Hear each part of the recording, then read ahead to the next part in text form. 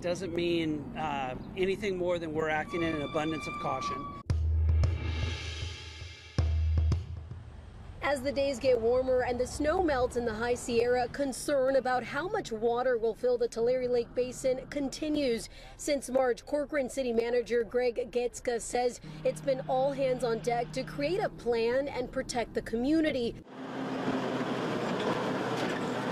Part of that plan is raising the 14.5 miles long levee 3.5 feet. It's well underway, but it's still only about maybe a quarter, less than a quarter of it completely done. He says there was an important meeting with the Department of Water Resources and Cal OES on Tuesday. They are immediately looking at bringing in erosion control measures to actually fortify the water side of that levee, which is highly important. Within Corcoran city limits is also a Pacific Gas and Electric Company substation. PG&E is taking action to protect it, even though officials say it has a low risk of being impacted by floodwater. We're going to construct an 8-foot barrier out of 2 layers of HESCO flood barriers. Boyle says he wants to alert residents that just because work will be underway doesn't mean the community is in danger. It doesn't mean anything more than we're acting in an abundance of caution.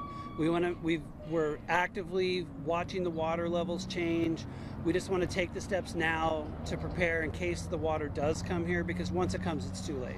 Getska says if water rises to a certain level, there could be an evacuation order, but until then, residents should not be concerned when they see all of the work underway around them.